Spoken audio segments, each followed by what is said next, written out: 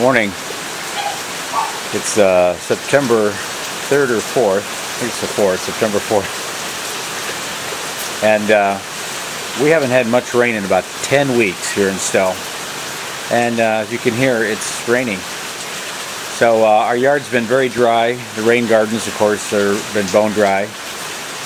We've got enough clay in our soil that when it gets really dry, it cracks. We've got cracks so deep, I can put a garden hose in them and turn it on and the water never surfaces.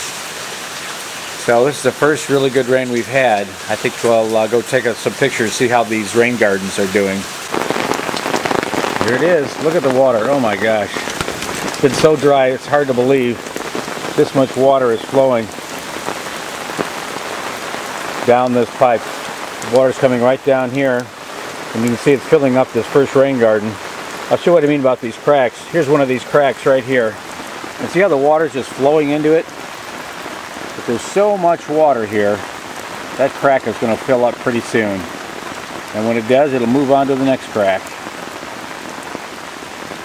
It hasn't even begun to flow down the swale yet. We're still putting in the first inch or so of water. This rain garden's an inch lower than the rest of the beds, so this will get a good watering before it runs down. There it is, it's all full now. These cracks are so deep, my guess is they go down about 4 feet. That's the nature of a clay soil. You know, if you had a light loamy soil or sandy soil, they don't do this. They don't tend to crack like this. You got to have clay, and it's the clay contracts, and you know, it just, there's nothing to fill the gap, so it cracks. Contracts and cracks. Takes a lot of water to fill these rain gardens. I'm just guessing in